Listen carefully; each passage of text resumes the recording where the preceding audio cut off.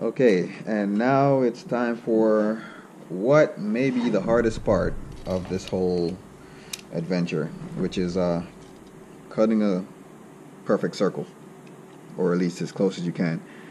So what we're going to do is we're going to take our measuring tape and we're going to measure 8 inches again because we're using the 8-inch pan, and we're going to look at the 4, because 4 is the center line.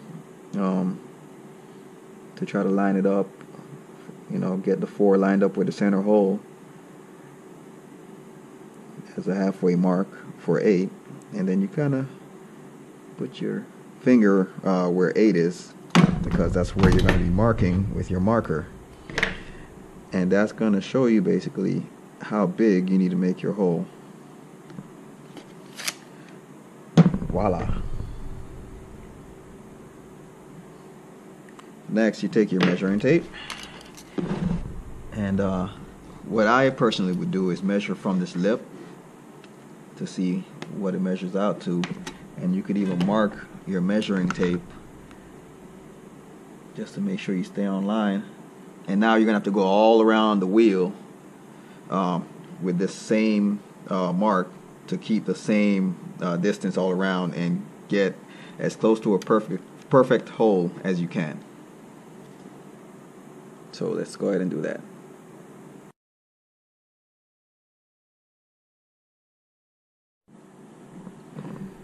And that's basically, if I can get this lighting right, how you try to make a perfect circle without having the proper tools. Now, I have tools that I made, kind of like homemade tools that help me draw, close to perfect circles without having to go through all that. But I'm kind of putting myself in your shoes, as if, you don't have, the proper tools to do that. And that's just basically one way to go about it, like a shortcut to kind of help you get as close to perfect of a circle as you can, because it's very important when you cut into the wheel that it's not, oval or off or anything like that. And now it's time for the fun part, actually cutting into the wheel. Now, there are various tools you could use, like a jigsaw or a jigsaw. I use a box cutter. Highly dangerous, by the way. Kids, don't try this at home. Don't say I didn't say it. But I use a box cutter to kind of cut into the plastic. And if you have a heat gun, it will be a lot easier if you just kind of go around it with a heat gun, and it softens the plastic a little bit and makes it a lot easier to just kind of follow through with the cut. However, I'm going to pretend that we don't all own heat guns, and I'm going to do it the hard way, the muscle it out way. But you have to be really careful with how you hold the box cutter, should you decide to use a box cutter, because if you put too much power into, pulling or pushing or whatever, you could slip and accidentally slice your finger off, or, mess the wheel up. That's the least of your worries. Your safety is more important than anything. So yeah, let's get the muscling. I don't even know if that's a real word. Is muscling a word? It's a word now. Okay, so I went ahead and I threw on a glove. It makes me feel safer when cutting into this. I figured maybe it will slow the blade down just in case you slip. It will cut a little bit into this before it gets to my skin. I don't know. It makes me feel better. Whatever. All right, so.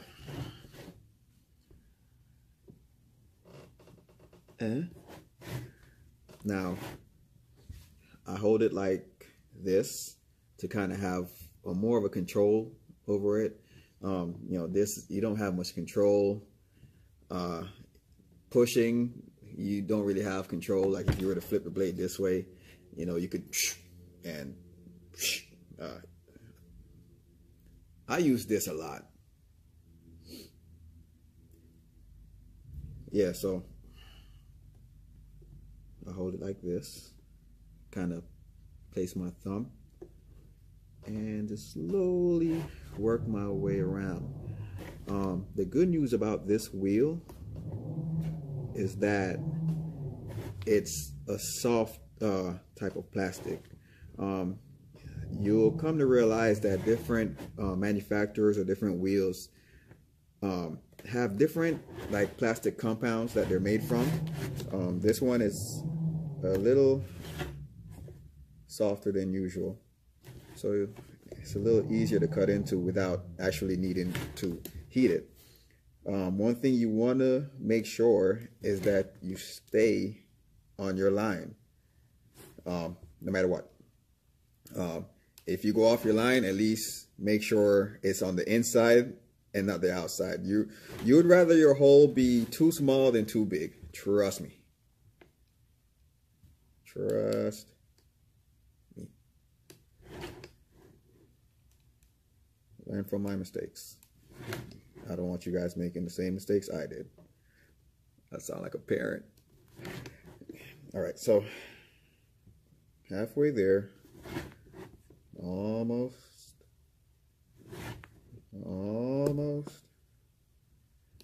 I probably should have time-lapsed this.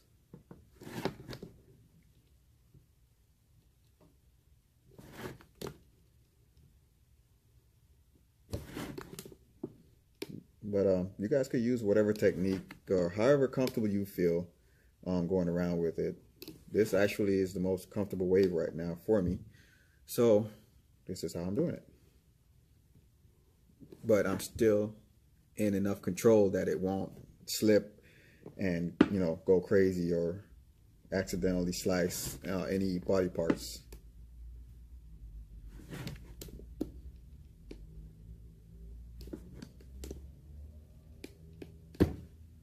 So, all right, now that we completely went around our circle, you can see, you know, the outer edge is pretty much able to be popped out, but now we have to deal with the center, because the center actually goes all the way through and it's connected inside. Usually on other models, sometimes they're connected, sometimes they're not. So sometimes when you cut it, it will pop out. Sometimes they're connected like this one is, for instance.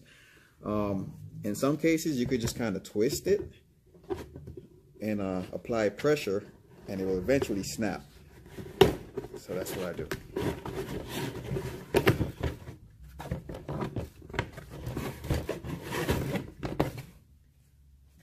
Booyah.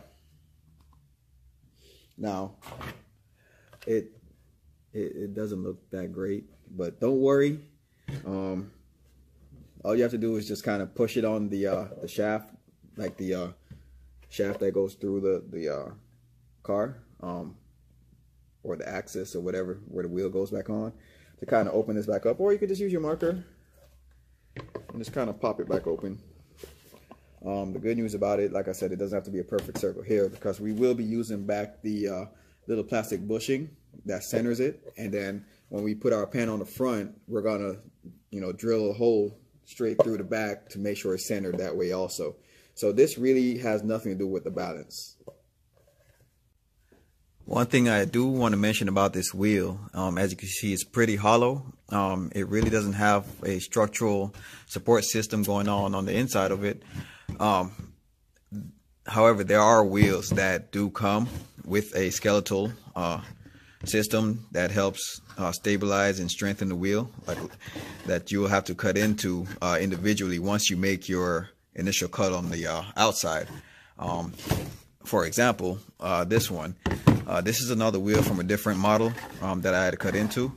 And if you look closely, you see these little tabs right here all around that you have to go back in. Once you cut your outer ring, you have to go back in and kind of separate them and, you know, kind of get those out, or, you know, before you could actually get your face out.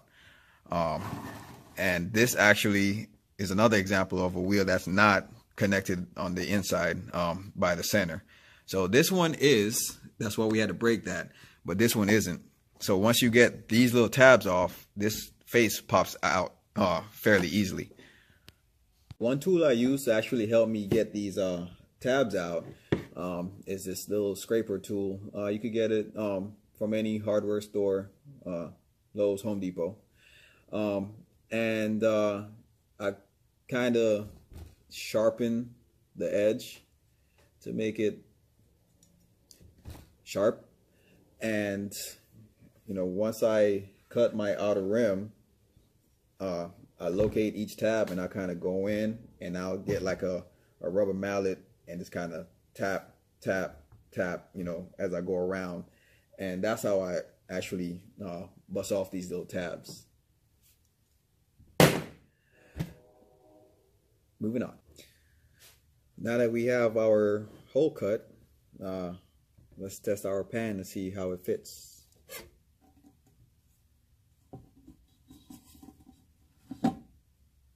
Well, I mean, kind of loose, but it's pretty much on point.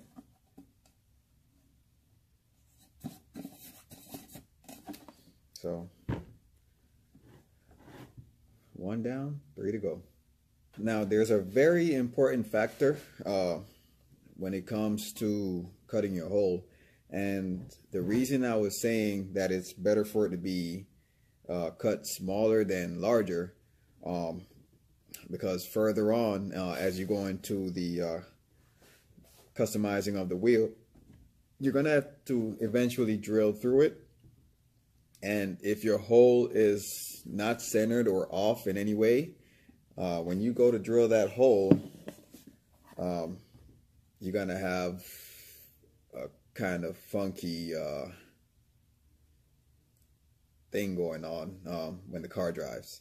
So, you know, the more precise you are, whether you do it the way I just taught you with the measuring tape going around and marking it, or if you have a better way to do your measurements, the main thing to be aware of is to make sure that it is precise.